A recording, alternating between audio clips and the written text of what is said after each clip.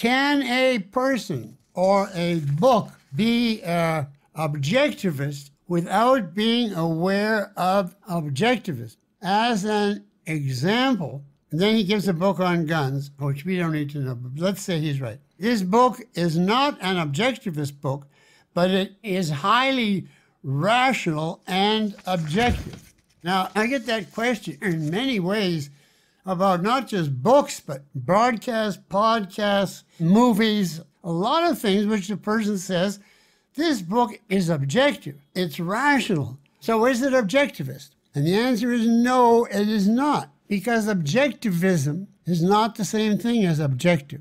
Objective is difficult enough, but it means within some delimited square, concern yourself only with facts and logic, not with emotions or desires. With the it is, not the I wish. It is certainly possible for people, even sometimes people who are not too great, to do a book, a movie, a speech, whatever it is, that you would have to say is objective. He gives the facts, there's a logical connection.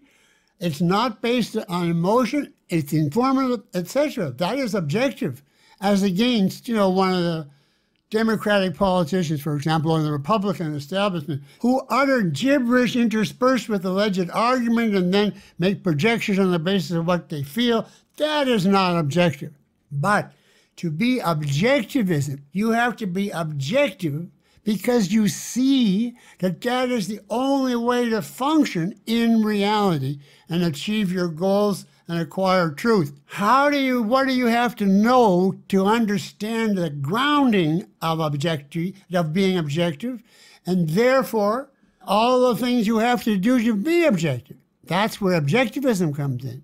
Objectivism is a system of philosophy.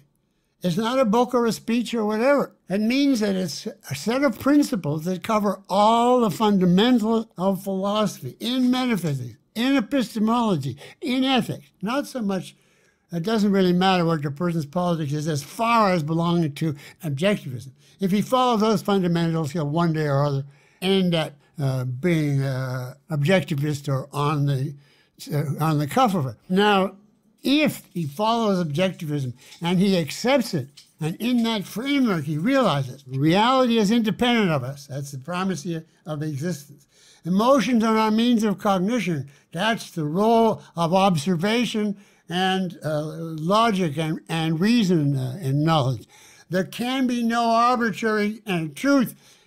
All of that and so much more, you read Opar, all of the whole first part before I get to objective is essential to objectivism and therefore to actually being objective methodically. Now, I would like to see a person who knows nothing about philosophy, but has heard you should ignore feelings and just go by observation.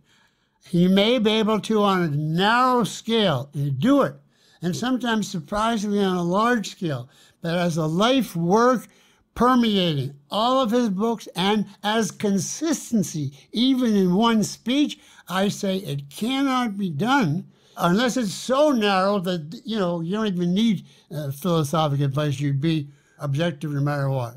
So that is my distinction. Don't denounce everybody who's not an objectivist. He may very well be objective, but it's not objectivism. It's a consequence.